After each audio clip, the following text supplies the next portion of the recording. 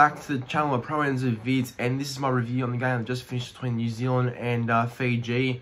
And yeah, well, this was a great game, and I mean, it was great only because from what we've seen recently in the World Cup, there's been heaps of lopsided blowout scorelines, you know. So I guess in terms of tightness and match quality, where it's been like, you know, a back and forth game, obviously, but it's tight at least. I think that's where this game for me stands out. New Zealand, Fiji, at least it was tight. At least it was a good game, I thought, with the quality, etc. So I quite enjoyed it, actually. I think it was quite good, this one. I really thought that both sides gave it their all and tried very hard.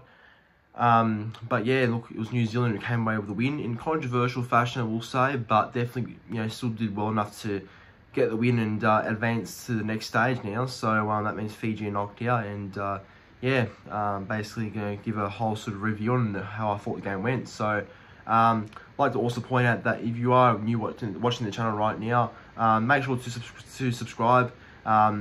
Literally only 10 subscribers away now from 2,700. So look, 2,700 has obviously been an aim for a little while now. So hopefully I can get there by end of today, start next week, whenever, but should be very soon, hopefully. So do appreciate all the new support recently as well. But without further ado, time to get into the game review. So look, I will say this: I thought through the first 5 minutes of the match, Fiji looked like the better side. Fiji were definitely pushing New Zealand all the way and looked like they were competing a lot more harder than what New Zealand could offer.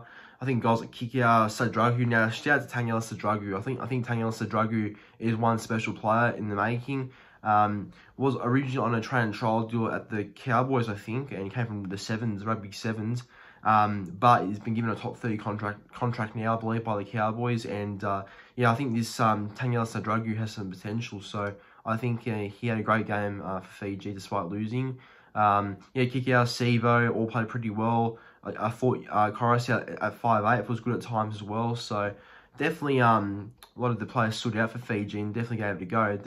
You can't question the effort, because the effort was definitely there. But I guess just unfortunate they didn't have the stamina, I guess, towards the end to compete with New Zealand. And I guess doesn't help when I guess you get a very rough call going against you as well towards the end of the game, which I'll touch into later. So but yeah, look, I just thought that New Zealand played a lot better, I thought, for most parts of the game. Obviously, Manu was very clinical once again. Jerome Hughes' running game was very dangerous. You know, Nelson was great. I just thought that in general, New Zealand played a lot better, a lot more straightforward footy, a lot more better ball control and stuff like that. So I think you know, with New Zealand and how they looked in this game, wasn't their best game, but definitely you know, an important result, because they do. I think they either play not sure who they play actually, but it's either Australia, England, or Tonga, Samoa winner of that game. So it'll be one of those sort of sides they play next week. But either way, New Zealand, well done to them. They obviously go into the I guess you could say prelims now of the World Cup. I mean, the prelims basically, whoever wins goes into the grand final, I assume. So that's how they're going to do it, I think. But yeah, New Zealand keep their chances alive while Fiji go out. I'm going to go for the try scorers now, so for both sides. So obviously, first of all, in the 11th minute, it was Fiji who scored first with Micah Sivo. Now, it was a great try because Kiwis got the ball out to Kikiao, and Kikiao, what he does at Penrith when he gets on the edge there, does the quick tap with the hands and basically bat the ball onto Sivo in the corner, who scored. So it was Fiji 6-0 early in the 11th minute, and I couldn't believe it because they scored back-to-back again in the 17th minute through Kevin Nguama. It was a beautiful ball by Sania Taruva. Great cut-out pass to Nguama in the centres there, and Nguama went over and made it 12 points to 0 there for Fiji.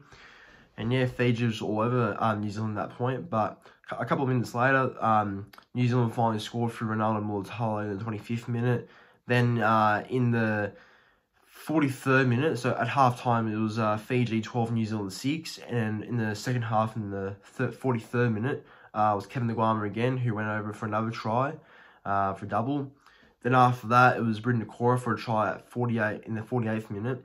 And then it was Joseph Manu in the 62nd minute for a try, then John Rapana in the 78th minute for the try that basically summed off the match. But I will touch into the controversial topic now, and it's where the penalty happened. So I think it was around the 60th to early 70th minute mark where Joseph Manu made a line break, beat a couple of Fiji defenders, and nearly went through the whole way until Kikau tackled him, and Kikau basically tackled him where the ball was, like wrapped the ball up while tackling Manu, and the ball just came out of Manu's hands and just like went to the ground there. Joseph Manu said that he didn't lose the ball and got stripped out. And obviously Fiji challenged that, I think, and because it was obviously called a New Zealand ball, I think. Yeah, Fiji challenged that. They believe that it was a knock on by Manu because it looked like that Kikau didn't I mean, that's what Fiji believe. Fiji believe that Joseph Manu just knocked it on plainly there, but I think what New Zealand probably thought was that Kikau knocked the ball out of the hands. So eventually the referee went to the decision and said that, you know, Liam Kikau raked the ball out of Joseph Manu's hands, and it resulted in a penalty for New Zealand, and Jordan Rapana went for the penalty goal, make it 18-16 at that point, or 20-18, sorry. But yeah, no, look, that was a very controversial call. I don't know if I can agree with that one, but I think either way, Fiji sort of mucked up their chances. I think New Zealand were a bit better in general. But anyways, everyone, that's my review on the New Zealand Kiwis versus Fiji Bati game. What were your thoughts on the match? Let me know in the comment section down below. But if you enjoyed, make sure to like the video, subscribe to the channel, and I'll see you all in the very next one.